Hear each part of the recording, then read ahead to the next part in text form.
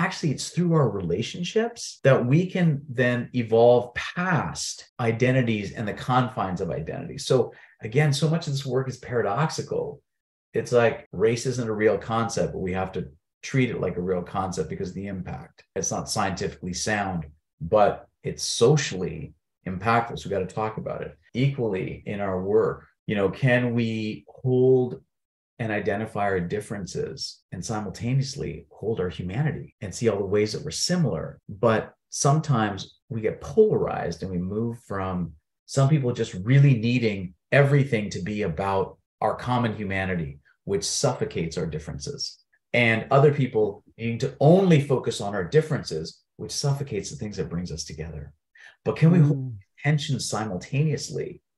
And I think in holding the tension simultaneously gives us the space to transform and gets us closer to achieving the goals of beloved community.